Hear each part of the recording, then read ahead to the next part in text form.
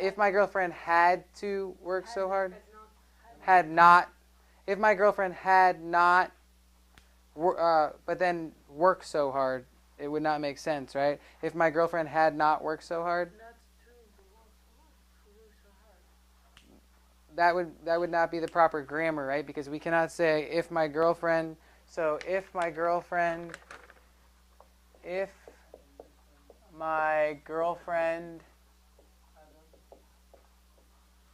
now what do you think it is? Hadn't to? Oh, okay. Hadn't to? Work. Okay. Work so hard?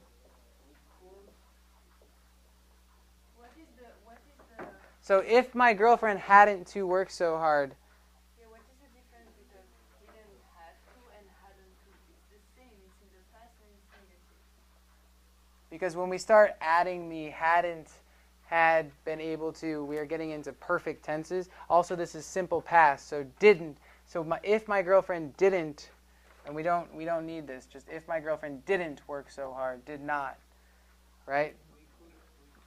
If my girlfriend didn't, right? So we keep it the simple, and then we say the negative form, did not, right? So didn't work so hard.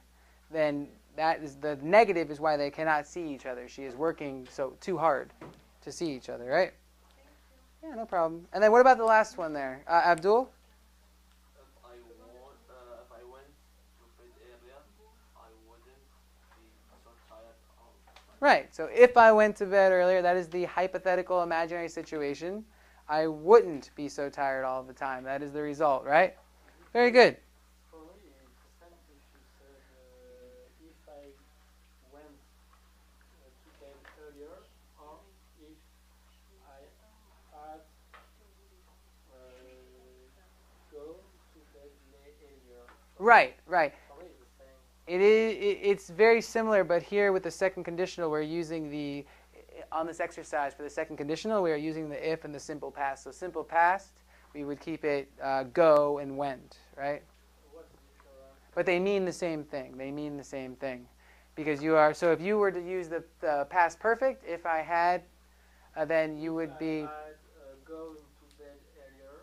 Right, but then you are talking about an action. You are not talking about a past action, right? So I would not be so tired all the time. So the second clause is not referring to. It is referring to an imaginary hypothetical situation, and not like past perfect, where you are talking about the past and then an action that happened in the past. So that is the difference, right?